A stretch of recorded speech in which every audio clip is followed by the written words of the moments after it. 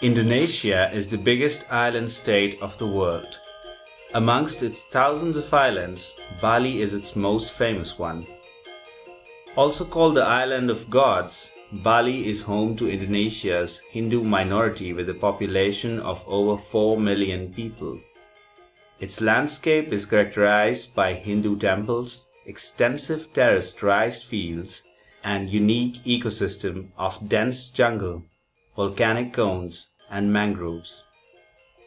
Balinese have developed sophisticated art forms, especially sculpture, wood carving, and one of the most vibrant performing arts cultures in the world, with thousands of temple festivals, ceremonies, and public shows. The island's beauty and vibrant cultural life attracts millions of visitors every year. Bali's volcanic nature has contributed to its exceptional fertility. Its tall mountain ranges and climate provide plentiful rainfall that supports a highly productive agricultural sector, which is the island's biggest employer. These religious, geographical, and environmental features have led to the creation of a unique system called Subak. For over thousands of years, the Subak system of cooperative and democratic resource management has shaped the cultural landscape and made the Balinese the most productive rice growers in Indonesia. It has attracted interest by ethnographers, anthropologists, and sociologists for several decades as a unique form of sustainable and democratic resource management on the scale of whole watersheds. Balinese provincial legislation has recognized the Subak as customary law societies with an agrarian religious nature which were established a long time ago and evolved continuously as land-holding organizations which distribute water in a defined irrigation area. Subak reflects the Trihatha Karana philosophy, which means the three causes for prosperity. Balinese believe that well-being is only possible if people are in harmony with realms of the spirit, nature, and among people themselves. This practice and belief finds its manifestation in regular offerings and temple ceremonies that play an active role in the collective water management and everyday life of many Balinese. Balinese believe that gods live in the mountains, whereas demons live in the sea. The human world is in between and needs to balance both other realms. Fresh water from the mountains is considered holy, and rice is considered a gift of the gods. Rice is the highest yielding of all cereals, has a high starch content, and is also, for religious reasons, the main food of the Balinese. Ritual ceremonies are closely related to the growth stages of rice cultivation. There are both individual and group level rituals which are performed in order to pray for a good crop growing, protection against pests, and a gratitude for good harvest. Iwayan Pine's ancestors have been Subak farmers for many generations. As a farmer, he has extensive knowledge about Subak. Subak is the system of the irrigation. On the organizational level, small-scale farmers are democratically organized to decide about farming practices, crops, and distribution of water irrigation. All Subak members have equal rights regardless of caste or size of landholding. The Subak forms part of a complex system of mountains, forests, and springs, from where water is channeled via canals and tunnels into temples, and from there water is cooperatively distributed into the terraced rice fields. Inside this system, water temples play a central role in the cooperative management of water resource by several Subaks. The complex Subak irrigation system can be subdivided into 4 technical components. A main structure that diverts water from a river or a spring. a main canal that transports irrigation water from the upstream main structure to the rice fields downstream. Irrigation canals that distribute irrigation water into rice fields, and on-farm drainage facilities that distribute both inflow and outflow of water. The irrigation facilities are originally constructed with simple, locally available materials such as wood and stone. Inside a subak, internal systems operate in order to control and measure water distribution, maintain the water infrastructure in order to prevent losses, organize the method of making mountainous land into terraced rice fields, and regulate the planting system. If sufficient water is available, all subak areas plant paddy. If not, a planting rotation between rice and horticultural plants is established in order to rotate water use with surrounding subaks. They have meeting, what kind you should grow in the area of members of the subak. If they, one time example, they want grow like peanut, all they grow peanut. The ecology of rice terraces of the size of whole watersheds is managed by a network of up to 100 subaks and water temples that enable sufficient rice production to sustain a dense population on the volcanic island. A natural pest control is enabled as all members agree on a common crop to cultivate and coordinate the harvesting and flooding of the fields. In the rice harvest, they harvest together. When they start already harvest, they make meeting. Okay, this is the rice ready to harvest, and before harvest they have they make a ceremony like in the small shrina, and also ceremony in temple. They call it Subak temple. It's more bigger temple. In this self-organized and horizontal way, life cycles of pests and plant diseases are reduced without the use of pesticides.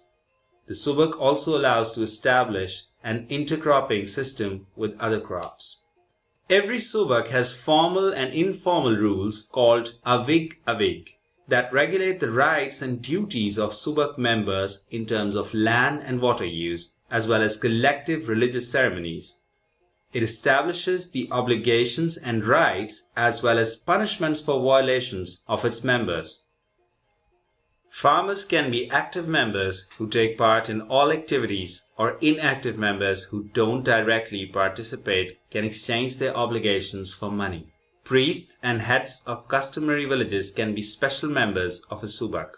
Subak members organize in a general assembly as the forum for democratic and open decision-making in order to achieve consensus on matters of interest for all subak members.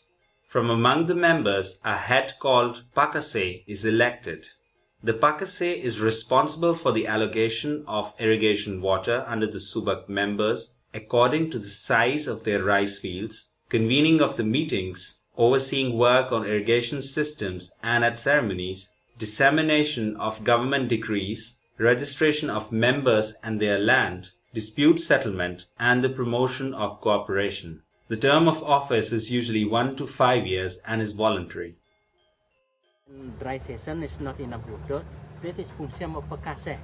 Example, when not enough water, example the land like this many hectares, they make this man example, the water they bring this side only. When this is already grow good, and then the other man the water they bring this side only. This person they have enough water, and also this side of rice field they have enough water. It is estimated that Bali has nowadays still 1200 subaks in which 50 to 400 farmers commonly manage water irrigation for their rice fields, where mostly native Balinese rice varieties are cultivated without the use of pesticides and fertilizers. A bottom-up resource management and control produces better harvests for all members compared to a centralized management approach. Its strength lies in its autonomy and flexibility to adapt to constantly changing environmental and social conditions that is undermined by formalized arrangements called Subak Gede. Attempts for more centralized institutions and government intervention have created conflicts and provoked resistance inside the Subak system. In 2012, 5 Subak sites and almost 20,000 hectares of cultural landscape were recognized as UNESCO World Heritage, which meant an important step for its recognition and conservation. The fragile Subak system is threatened for its complexity and interconnectedness by new agricultural practices and increasing tourism on the island. In recent years, tourism has become the largest single industry in terms of income and has made Bali one of the richest provinces of Indonesia. As in ancient times, the question to which user sectors and from which sources water is allocated remains a highly political question of power structures. Since 2008, a Memorandum of Understanding between the government and the Regencies of Bali aims at the conservation and spatial planning for the 5 World Heritage Sites. Also surrounding forest ecosystems are protected to shield rice terraces against large-scale tourism development projects. Outside the World Heritage Site, however, the progressive destruction and disintegration of the Subak system can be observed, especially in the south of the island, where rice fields have almost completely been replaced by large-scale infrastructure for tourism. In 2005, it was estimated that 85% of the US $1.63 billion investment in the tourism industry is controlled by investors from outside Bali, and concerns were raised that Bali would be left behind with environmental consequences, whereas profits would be offshored.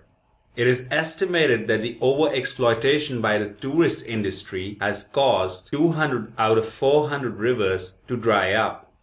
As a consequence of increasing tourism numbers, the southern part of Bali might face a massive water shortage by 2015.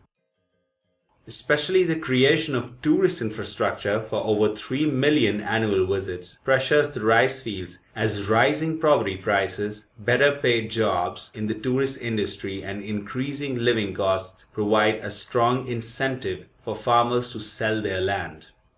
As one farmer decides to lucratively sell land, the water flow regime is interrupted and the tax on the neighboring lands increased. This development increasingly challenges traditional socio-environmental structures and the cultural integrity of Bali. Like in the city, now getting less and less Subak. But in the village now, the members they try to protect.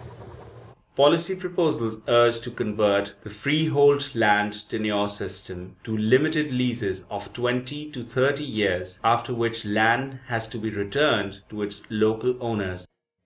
Since the 1980s, urbanization, fragmentation of paddy fields, soil sealing, and land conversion for non-agricultural uses have exacerbated the situation. The Balinese Subak system is an interesting example of how a bottom-up system of irrigation management can function in the absence of strong hierarchical and centralized control. However, a completely free and equal access to water resources has never existed in Bali, as the state or kings in pre-colonial times also acted out of self-interest in managing the allocation of water resources. The financialized agro-industrial food system has proven in the last decades that it is unable to feed the world's population, as it exacerbates inequalities in power relations, land ownership, democratic participation, environmental destruction, and the loss of biodiversity.